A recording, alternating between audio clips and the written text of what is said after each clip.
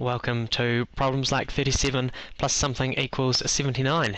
In this lesson I'm going to try and add the 1s and the 10s separately. So let's have a look at the question. So imagine I've got $36 and I want to buy something that costs $78. So I need to somehow save or earn a little bit more. This method's good for this type of problem because you can see I've got 6 1s and I need to get more, and I've got 3 10s and I need to get more 10s. So let's start by maybe drawing a picture of of how many 1s I've got. So you can see I've got 6 1s, 4, 5 and 6, and down below that I'm going to put what I need to get. I need to have 8 $1 coins.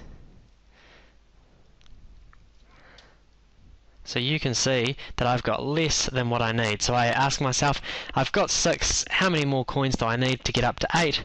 And the answer is 2. Okay, now I'm going to think about the 10s. I've got 3 $10 notes, and I need to get myself 7 $10 notes. So I'll draw those down below here.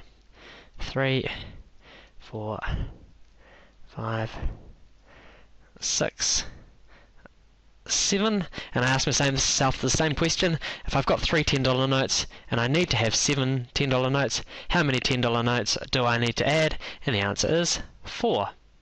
So you can see I need to save 2 more $1 coins and I need to save 4 more $10 notes, which means in total I need to save $42 more before I can have the $78 that I need. Let's try another example. This time I've got $27, and again I'm needing to save up for something which is worth $89, so I'm trying to work out how much more I need to save. Let's draw a picture of what we've already got. I can see that I've got 7 $1 coins, so I'll draw those there. 1, 2, 3, 4, 5, 6, 7. I need to have 9 $1 coins, so I'll draw those below. 1, 2, 3, 4, 5, 6, 7, 8, 9, and I ask myself, if I've got 7 $1 coins, how many more $1 coins would I need to have to get up to 9? And the answer is 2. And you could check that, because if I added in 2 here, you can see I've got exactly the same amount. Now I'm thinking about the $10 notes. I've got 2 $10 notes and I need to have 8 $10 notes, so I'll draw those in down below. 1, 2, 3, 4, 5, 6, 7, 8. So I ask myself that same question. If I've got 2 $10 notes, how many more $10 notes will I need to get up to 8? And the answer is 6. And just like before, if I draw those in, 1, 2, 3, 4, 5, 6, you can see I've got exactly the right amount. So I needed to add 2 $1 coins and 6 $10 coins. 6 $10 notes, which means I needed to save another $62. Let's try one more. This time I've got $33. Again, I'm saving up for something, but this time what I'm saving for is worth $85. Right, this time we're going to try and do it without drawing any pictures. So I think to myself, how many $1 coins do I have? I've got 3. And how many do I need to have? 5.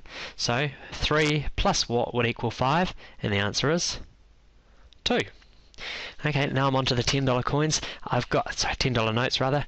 I've got 3 $10 notes and I need to have 8 $10 notes. So I think to myself, 3 plus what would equal 8? And the answer is 5 more $10 notes, which means in total I need to save another $52. Let's try one more example like that without any materials. Here's $63, that's what I've got. Need to save up some more so that I have $99. Just like last time, I've got 3 $1 coins. How many more do I need to get up to 9 $1? And the answer is 6, because 3 plus 6 is 9. Now I'm thinking about the $10 notes. 6 $10 notes plus what would give me 9 $10 notes, and the answer is 3 $10 notes, because 6 plus 3 is 9, or 6 $10 notes plus 3 $10 notes equals 9 $10 notes, which means in total I need 36. Now the important thing to remember about this strategy is that it's really good for cases where you have less $1 coins than what you need to get and less $10 notes than what you need to have. For example, here we had 3 and we needed a big amount, or a bigger amount. Here we had 6 $10 notes and we needed a bigger amount. And you can see that's the same for all of them. We had 3, we need to get 5, and we had 3 $10 notes and we need to get 8. If you do have a question, well, let's say like this, 36 plus something equals, let's say 72, where you've got more ones here than what you need to, you're probably best choosing a different method, maybe something like jumping the number line. Well, I hope you found this lesson helpful. You can find more lessons at teachertools.co.nz.